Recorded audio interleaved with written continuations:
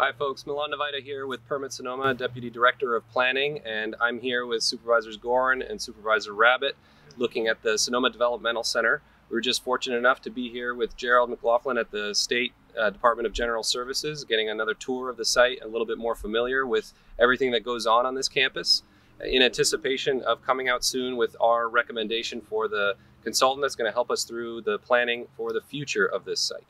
And we'll be coming to the board soon with our recommendation. And I'm Susan Gorin. I really want to thank the community for staying so engaged in the discussion about the future of this beautiful campus. We've just been on a tour of some of the buildings, trying to understand what buildings might be usable in the short term in anticipation of a really robust community engagement process to continue the discussions about what you want to see on this campus. And I'm pleased that our chair is here. He wanted to have a tour of the campus so that he actually has a much better idea of understanding all of the buildings and the beauty of this campus.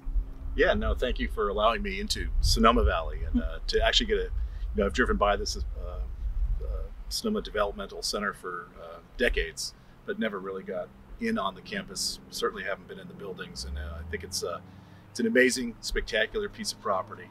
It has tremendous opportunities and it has tremendous challenges.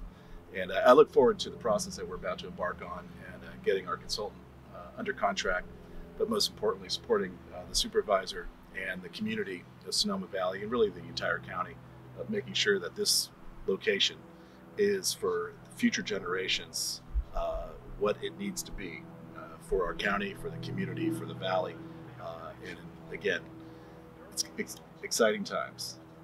We need to thank so many people for getting us to this point, but most especially the Department of Developmental Services, the Department of General Services, who are now managing this site, and our incredible state legislators for hearing us and advocating for local decision-making process. So one thing we found out today is the incredible amount of buildings that are here on the campus. All the utilities are interconnected.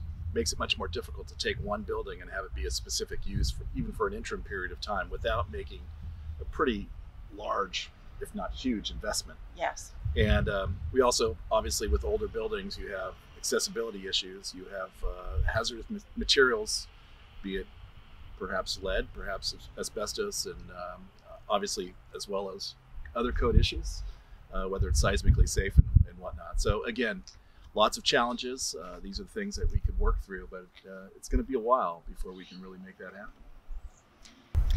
And just look at this beautiful campus. I know you'll see some gorgeous shots from it, and it is a beautiful fall day. The trees are incredible. It just invites people to be a part of the future of this campus.